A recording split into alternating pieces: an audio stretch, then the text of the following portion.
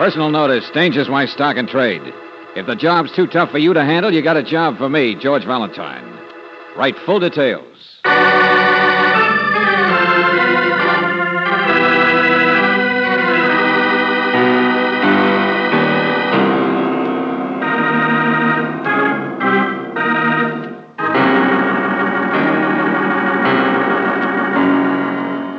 Standard of California, on behalf of independent Chevron gas stations and standard stations throughout the West, invites you to Let George Do It.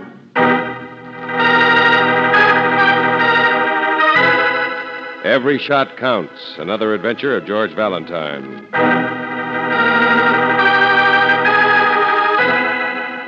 Mr. Valentine, sir.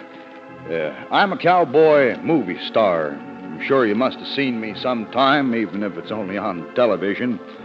Well, anyway, I know how silly it sounds, but I need help. There's a most desperate situation that requires the action of a hero. And while I'd like to qualify, this same situation requires certain proficiencies that I haven't got.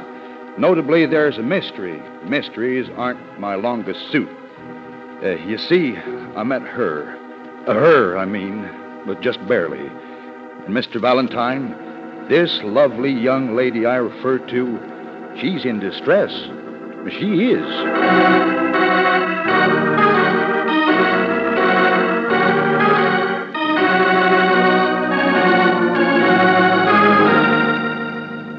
But, Mr. Disbrow, in your letter you didn't tell us... Daphne. That's who she is. Oh. Daphne. Daphne, huh? Yeah. I met her just the other day, you realize. I was talking to a man I know, a song plugger. That's like a Fuller Brush man, only with music, you see. He pointed her out. You know the type, Miss Brooks, a little school teacher type that's always having westerns, you know, big, bashful blue eyes and hair like honey and a heart just as big as all out of doors, you know. With a head to match. I know. Who cares if she's smart? I don't. Anyway, I find this little girl lives all alone, way up in the Imperial Crest Apartments. Uh-oh. I take it back. Daphne does all right, doesn't she? Oh, she has money, but she's nervous, if you know what I mean. So nervous she'll hardly talk. And afraid? Oh, yeah, I think somebody's watching her up there. Well, I'm not surprised. A big bad wolf, maybe. Me? No, this is different. No. It is. She didn't even want to meet me, and most women do. Oh, now, look, cowboy. Yeah, and today when I tried to talk to her on the street, even after I'd been properly introduced, she just walked away. So am I. Now, wait a minute, Mr. Valentine. Now, she wanted to talk, and she would have, if the man she walked away with hadn't been carrying a gun. Oh. So maybe it is a case, huh? What man? Big. Bigger than both of us. Black hair and sour face. Her husband, maybe. No, she told me she wasn't married. I don't know who he is, but she's afraid of him, all right. Uh-huh. And what do you want me to do, scare him away? Now, figure it out, Mr. Valentine. Go meet her. Protect her before something worse happens. And then let me know before it does. Oh, I see. That's it. I do the dirty work, hand you the answers, and then you step in to scare away the rustlers. And win the girl, of course. Well, that's right, honey. And having keep my public name intact, my fans and all, you know, I'm a beautiful patsy. Okay, partner. But don't think you got a corner on the market.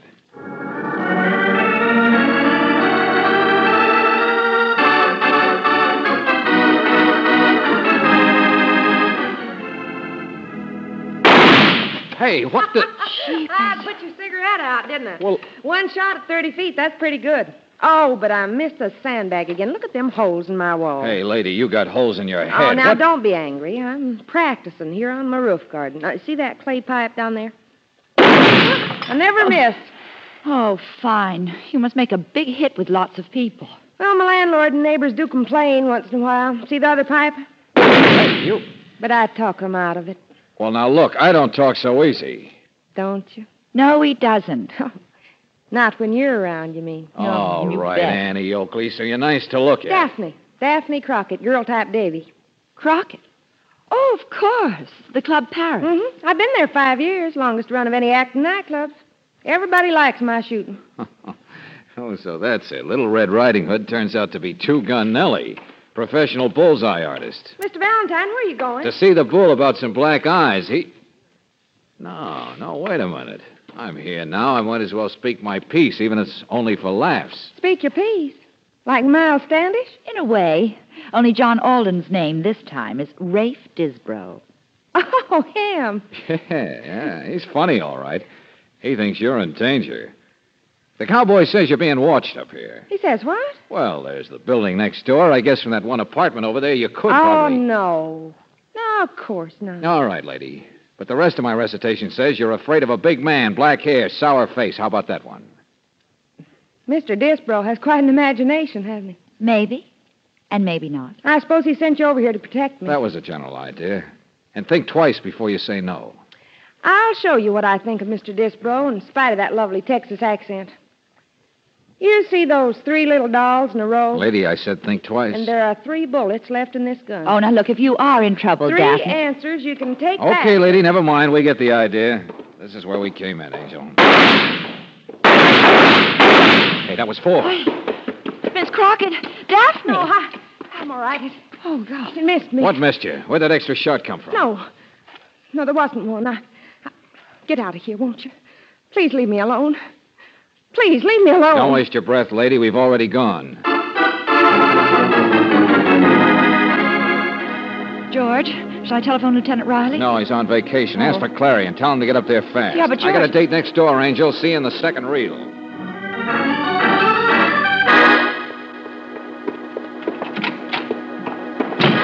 There's a card outside this apartment. Says R. Seaver. You him? I don't know. Are you? Now, look, Bright Eyes, I want What's some... to look? The guy comes busting in, upsets my equilibrium. I'm teaching myself canasta. Now go away. All right, don't mind me. I won't tell if you cheat. Your manners get worse. The door's back that way. Remember? Yeah, just call me a building inspector. Come to take a look at your window, that's all. Don't fall out. Yeah. Yeah, this is it, all right. The only apartment from which you can see the roof garden. You don't say. The only apartment from which you could take a pot shot at a woman across the way there. Sit down. Maybe we could both learn canasta. You always wear a hat when you play cards? Sure. What woman? What's it cover up? Black hair to match your sour face? I said what? We don't like each other much, do we? Daphne Crockett. I was there when it happened. Now we like each other less, huh? I don't know. Friendship begins slow sometimes. Sit down, will you? I'll deal out a few. What do you use for chips? The bag there? Huh? The black bag there by your foot. The one you're trying to keep me from seeing. A real observant boy, aren't you? Now, wait a minute. I can see a hand when it starts to move, so stop moving it. I'm dealing this, Inspector. Oh, no, you're not. You're... Too bad nobody can argue with a blackjack, Inspector. We might have had a nice little game.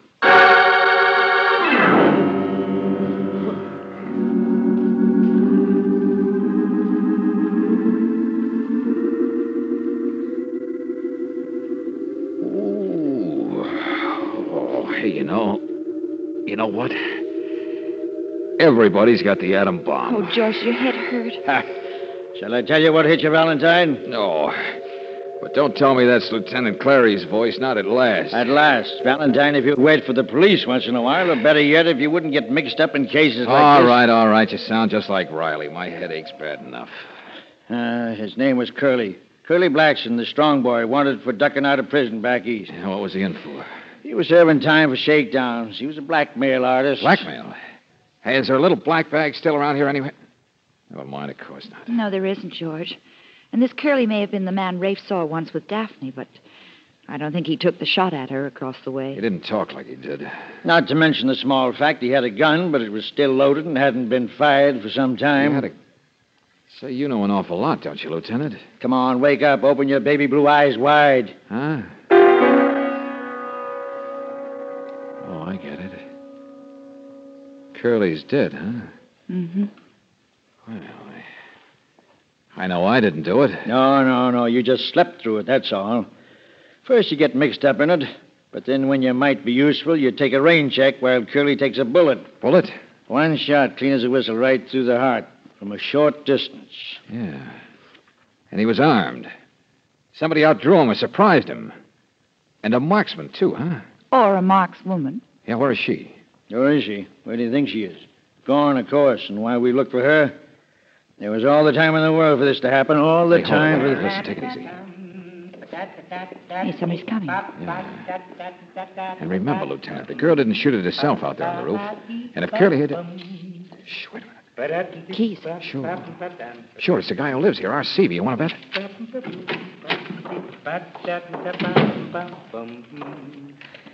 All right, friend, that's enough music. You can notice us now. Grab him now. That's it. Okay, put down that stick, Buster.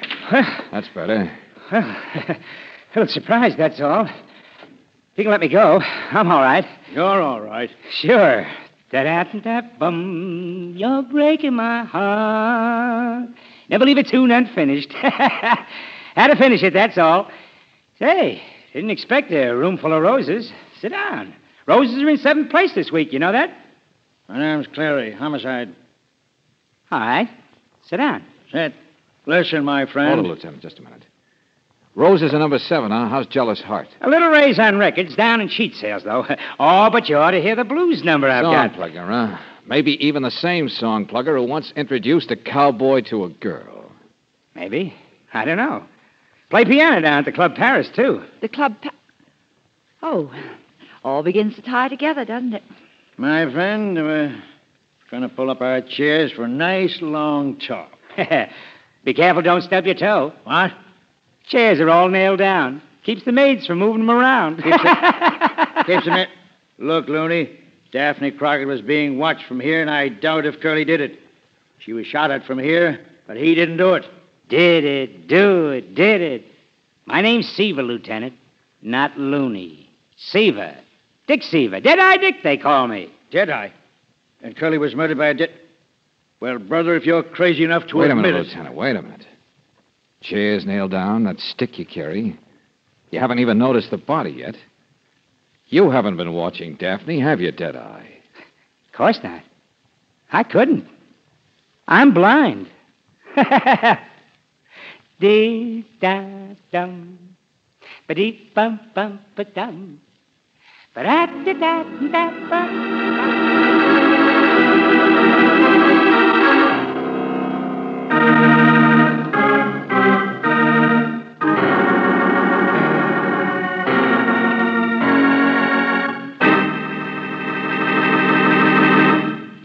We'll return to tonight's adventure of George Valentine in just a moment. How good are you at predicting the weather? Standard of California knows what the weather's going to be like in your area months in advance. They use this knowledge to blend Chevron Supreme gasoline according to the varying climatic conditions in your region throughout the year. Further, Chevron Supreme is climate-tailored according to each different altitude and temperature zone in the West. That's why you can depend on it to get the best out of your car every month in the year, wherever you drive in the 7 western states from Canada to Mexico. Try a tank full of premium quality Chevron Supreme tomorrow. Watch how much better your car responds to its climate-tailored power, faster starts, faster pickup in traffic, and ping-free power on hills. You'll find you can't buy a better gasoline for today's high-compression engines. Ask for Chevron Supreme at standard stations and at independent Chevron gas stations where they say and mean, we take better care of your car.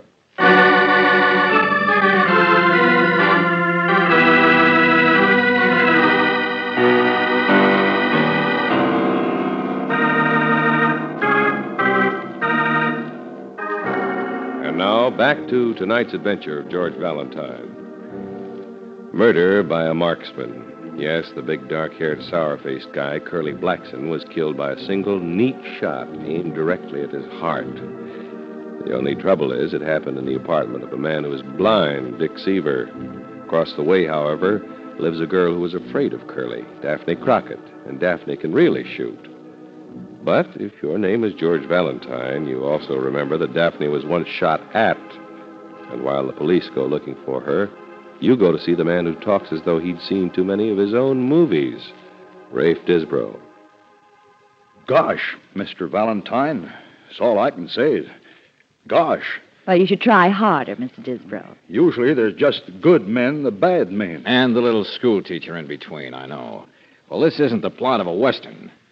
But why you really wanted us to meet Daphne, you didn't say. So suppose you start saying, Buster, right now. What?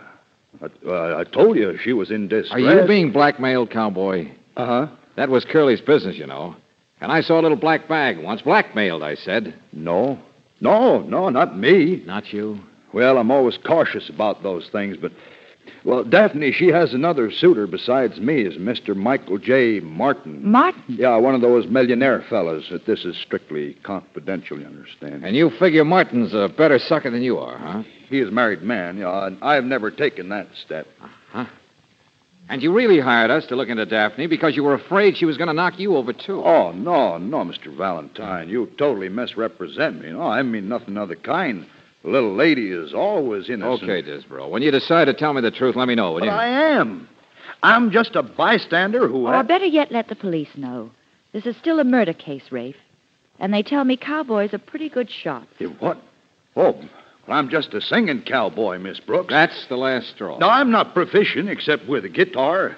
I don't shoot guns. Well, my fans wouldn't like it. Well, listen, I'll show you. Come on, Angel. Let's get out of here. Yeah, I'm on records. They play them on the radio night and day. They drive people crazy. I'll show you. Any station. Hey, what's that? Oh, Daphne. Listen, Mr. Valentine, it's a Club Paris broadcast. Daphne's shooting at. There, you see? She didn't run away. She's there. I told you the little lady is always innocent.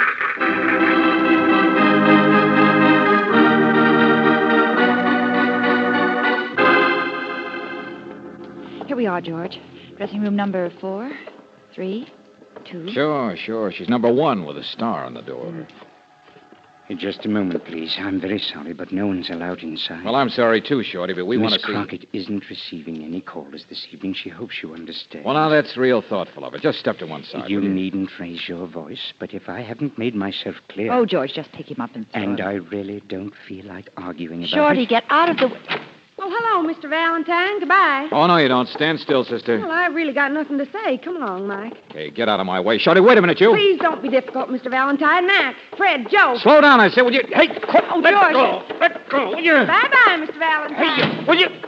All right, Mac, Fred, Joe, she's gone. You can let go. Sure, don't get sore. Let me brush your coat. The boys, huh? Stagehands, that's all.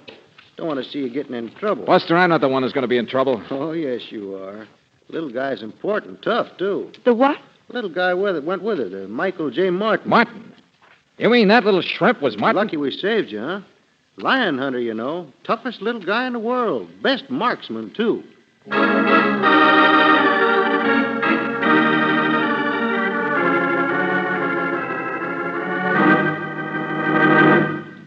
No, Miss Crockett isn't here. Of course she's not here. Don't expect her to show up.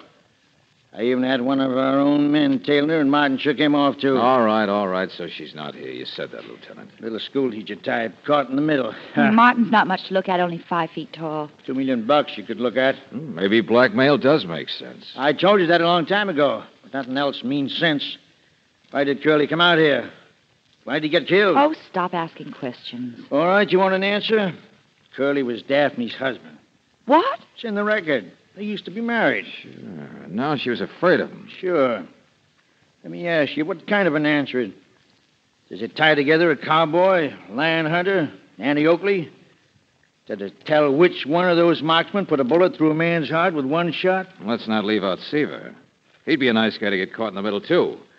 I mean, this happened up at his place across the way from Daphne's. People know that, and they know a little black bag still missing. Yes, George, and Seaver's reputation isn't so good. People might imagine he managed to get his hands on the bag somehow. All right, so he's tied in. He's a friend of Curly's, too. But let me Angel, tell you something. when we were at the Club Paris, who was playing the piano? Huh? Well, it was... Oh, George, it wasn't Dixie. Uh-huh. See what I mean? He's missing, too. And you know, Lieutenant, a blind guy who's a heel could get into trouble easily.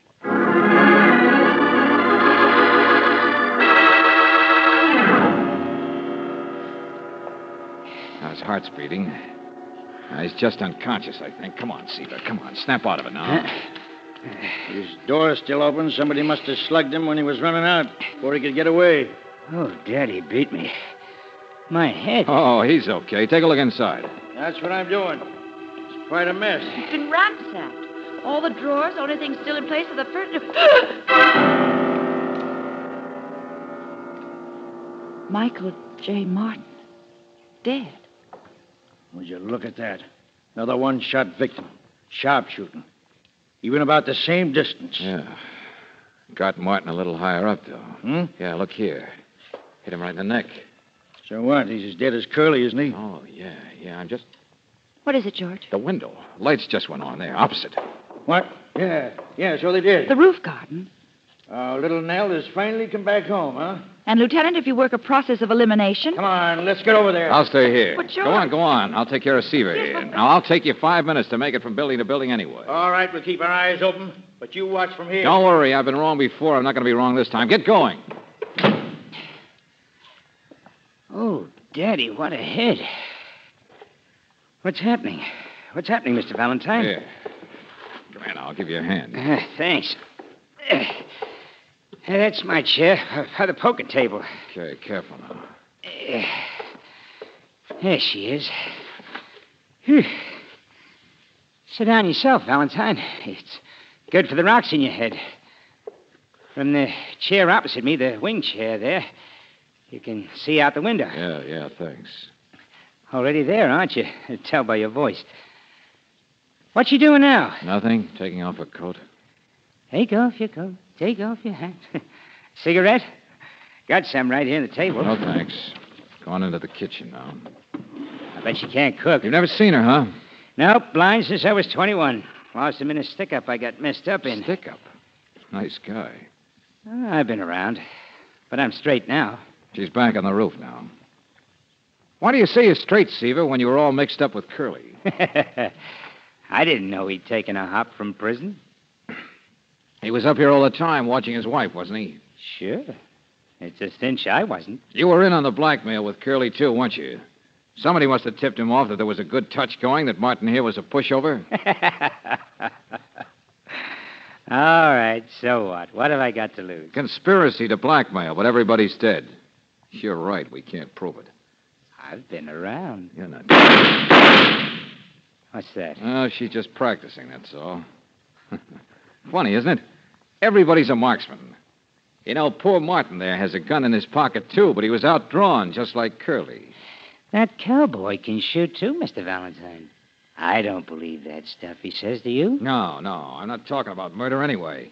I was thinking about when Daphne over there was practicing early and somebody took a pot shot and missed. What about it? Well, that couldn't have been a marksman, could it? So it must have been somebody who just stuck a gun out the window and shot to attract attention. You've been around, too, haven't you? You knew somebody'd come running over like I did and find Curly and lock him up. He was a fugitive. Good way to get rid of a partner, huh, Seaver? Well, she's going to work on the clay pigeons now. Good shot. Never mind her. Then what happened? Well, it didn't work, obviously. Curly knocked me out instead, so when you ducked back into the room to pick up the dough in the black bag, you found Curly alive and plenty suspicious. So you had to kill him, I guess. Oh, is that it? Now, how could a blind man do that? Then maybe later Michael J. Martin figured out who'd been in on the blackmail and came up for a little talk. So you had to kill him. Well, I guess you can't be blamed. Lots of people think I'm not really blind, but I am, see? Look at the match in front of my eye. Never mind, skip it. It's because you are blind that I know you killed both of them. Who else but a blind man would shoot two men at the same height? A big man in the heart and a 5-footer like Martin in the neck. What are you talking about? It killed him, didn't it? Like a marksman would? No. Just by luck. Oh, you wanted it to look like sharpshooting, using only one bullet.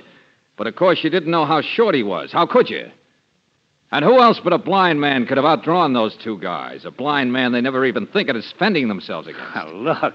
Somebody knocked me out and ransacked my place. Sure, you put on a good act, Seaver. You had to, because we almost got here in time to catch you moving his body. You're crazy, Mr. Valentine. I'm blind. I don't even know where people are. You can tell by the sound of a voice, can't you? What? But not close enough to... Tell what chair they're sitting in? The chair that's always in the same place because it's nailed down? Well, come on now. Tell me the rest, Buster. What happens? Have you got a gun rest built someplace under the table, maybe? With a gun where you can reach it when you reach for cigarettes? Is that how it works? Shut up! Yeah. You'd like to know how it works, wouldn't you? You'd like to know which chair? Well, I'm not going to tell you. I'll show you. It's the chair you're sitting in.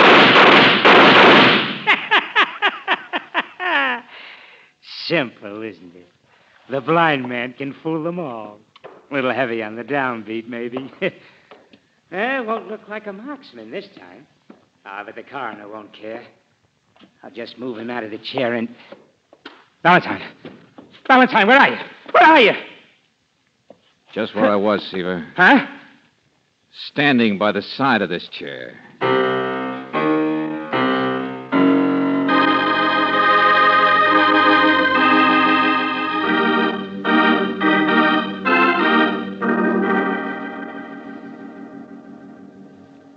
Oh, thank you, Mr. Valentine. I can't tell you how grateful I am for apprehending that barman. Yeah. He was a little twisted, I guess. George, we've got to be going. Oh, no, wait a minute. I asked you out here to explain about her. Oh, boy, she's really nice. She was afraid of her husband, she was, afraid of what he might be up to. And she wasn't really mixed up much with that rich man, Mr. Martin. Oh, we know, Rafe. You told us. She's a school teacher type. I hope you'll be very happy. Oh, I'm sure we will, Mr. Valentine. Well, this is the last real, Angel. So look out for the cactus while we mount up and ride off into the sunset, leaving the little ranch house behind. Huh? Well, George, at this point, doesn't the hero usually kiss the girl? Oh, no, ma'am. Huh? He always kisses the horse. Oh.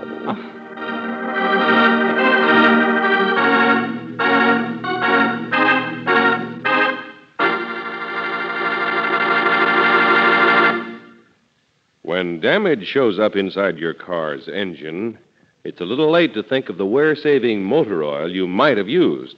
So let me remind you now, it's a fact. RPM motor oil stops 80% of engine wear. That's the wear that happens after you turn off your car's ignition. Acid-laden moisture promptly moves in on cylinder walls, results in corrosion and rust. But it never happens when you rely on RPM motor oil. For this premium quality oil is specially compounded to keep a moisture-proof film on vital parts at all times. Even though your car stands idle for days or weeks, corrosion and rust can't harm it when RPM is in the engine. Better get it tomorrow for the car you love. Remember, RPM motor oil is first choice in the West because it stops 80% of engine wear. Ask for RPM at independent Chevron gas stations and at standard stations where they say, at Mean, we take better care of your car.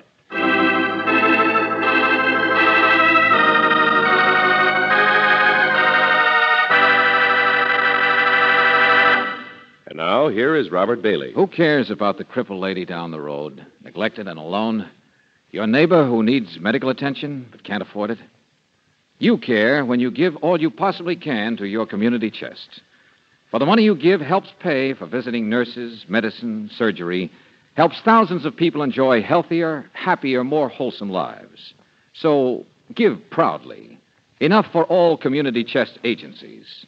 Enough for a full year.